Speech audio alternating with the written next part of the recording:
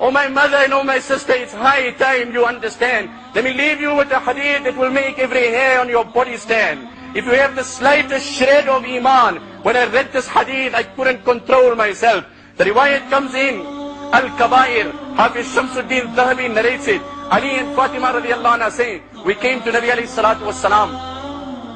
فَوَجَدْنَاهُ يَبْكِي بُكَاءً شَدِيدًا. I found him crying uncontrollably. He was literally sobbing. I tapped him and I said, Ya Rasulullah, مَا الَّذِي أَبْكَاكَ? O Nabi of Allah, what makes you cry in this manner? He said, Ya Ali, لَيْلَةَ أُسْرِيَ بِي إِلَى السَّمَاءِ رَأَيْتُ نِسَاءً مِّنْ أُمَّتِي يُعَذَّبْنَ بِأَنْوَاءِ الْعَذَابِ.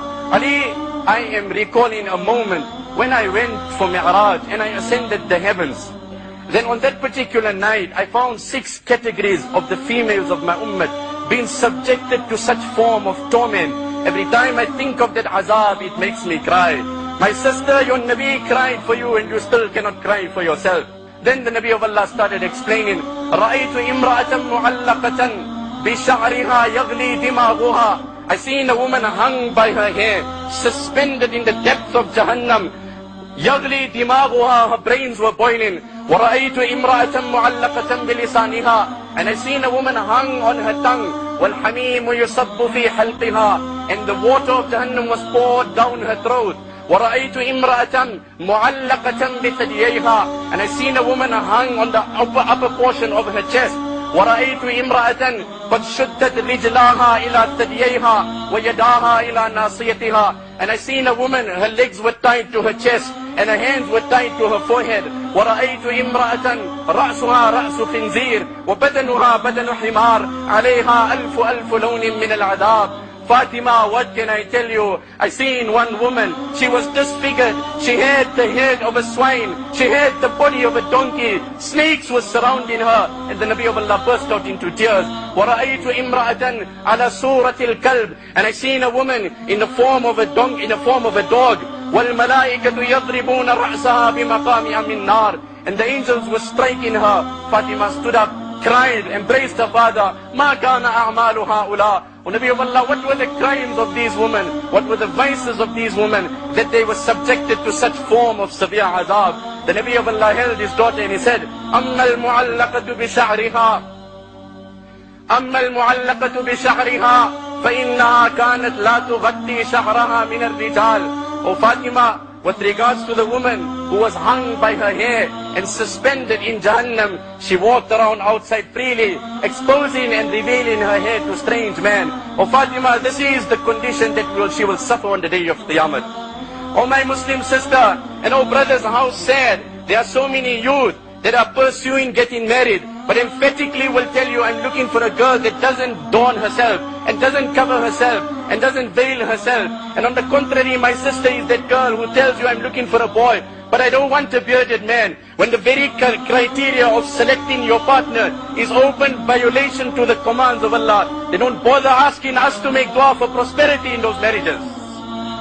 When the grounds of selecting your partner is, I don't want a girl in scarf, then why ask the ulama to make dua for prosperity in your marriages?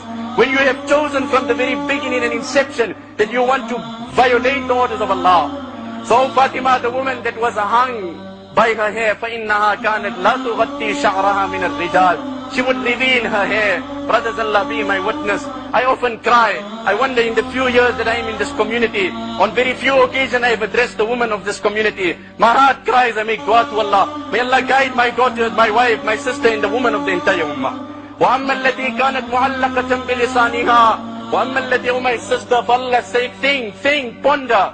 The one who was hung by her tongue, فَإِنَّهَا كَانَتْ تُؤْذِي زَوْجَهَا. She used to verbally abuse her husband.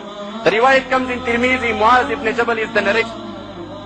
Nabi alayhi salam said, whenever a wife verbally abuses her husband, إِلَّا قَالَتْ زَوْجَتُهُ مِنَ الْحُورِ الْعِينِ لَا تُؤْذِيهِ قَاتَلَكِ اللَّهِ فَإِنَّمَا هُوَ عِنْدَكِ الدَّخِيلِ يُوشِكُ أَن يُفَارِقَكِ إِلَيْنَا. That may Allah destroy you, a woman. Stop abusing your husband. Very soon he'll be separated from you and he will be united with us in Jannah. وَأَمَّا الَّتِي كَانَتْ مُعَلَّقَةً بِثَدْيَيْهَا. And that woman who was hung by the upper portion of her chest, What honor have they given to the Muslim woman? They have made them a commodity to promote things. They have dropped them, they have defamed them, they have disgraced them. Do not fall prey to the temptations that the world has put before you, O my sister. That woman who is hung by the I'm using a respectable phrase, it refers to the upper portion of her chest. مُعَلَّقَةً بِثَدْيَيْهَا فَإِنَّهَا كَانَتْ تَكْسُرُ فِرَاشَ زَوْجِهَا. She was an immoral woman, unchaste woman, smiling with strange men, going out with strange men. وَأَمَّا الَّتِي تُشَدُّ رِجْلَاهَا إِلَى ثَدْيَيْهَا وَيَدَاهَا إِلَى نَاصِيَتِهَا. And that woman whose legs were tied to her chest and her hands were tied to her forehead, and the scorpions had surrounded her. فَإِنَّهَا كَانَتْ لَا تُنَظِّفُ بَدَنَهَا مِنَ الْجَنَابَةِ وَتَسْتَهْزِئُ بِالصَّلَاةِ. This woman was very negligent when it came to the aspect of purity. When it came to the period after her menstrual cycle, she had to purify. Allah has been so kind to that sister. 10 days of the week, Allah has exempted her from namaz. But understand the rulings of namaz. If a woman becomes pak 15 minutes before sunset, Asr namaz becomes compulsory on her. Our woman delayed till the next morning. Asr goes, Maghrib goes, Isha goes, she takes a bath at 12 and she starts with Zohar. Every time she becomes pak, this is how she forgets her namaz. This is her condition, that her hands will be tied to her chest, her legs will be tied to her chest. It comes regarding the Sahabiyat. They used to get up at midnight, they used to light the lantern, and then they used to go in the bathroom and see have we become pak or not. Our namaz will be compulsory upon us.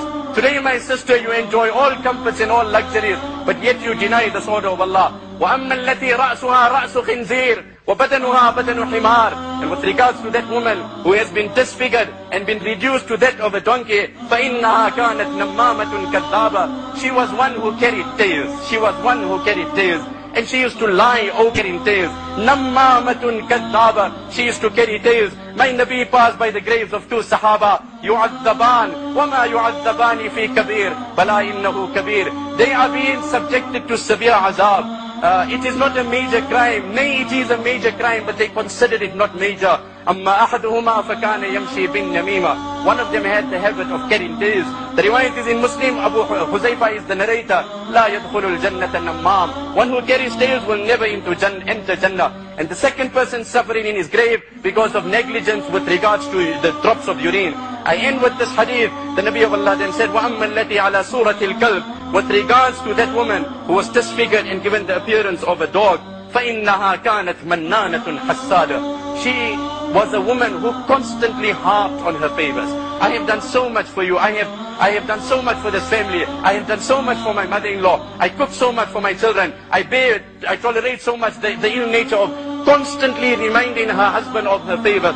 Hassada, and her heart is an abode of total jealousy. Brothers, these crimes can be also found in men, but relatively it is found more common in women. We may dua to the Almighty Allah that He free our women from all evils and vices. May Allah Ta'ala make that we make this the turning point in our life. And I implore my sisters at this juncture that take something to heart. For Allah's sake, cover your hair from today. For Allah's sake, look at the cleanliness, don't have jealous anha. May Allah Ta'ala inspire us with the reality and reward the wives of Nabi alayhi salam, a most befitting reward that He has ever rewarded anyone on behalf of anyone. Wa akhiru da'wana alhamdulillahi rabbil alameen. In the name of Allah, the Beneficent, the Merciful. Alif Lam Mim. ذلك الكتاب لا ريب فيه هدى للمتقين. Alif Lam Mim. This is the scripture whereof there is no doubt, a guidance unto those who ward off evil.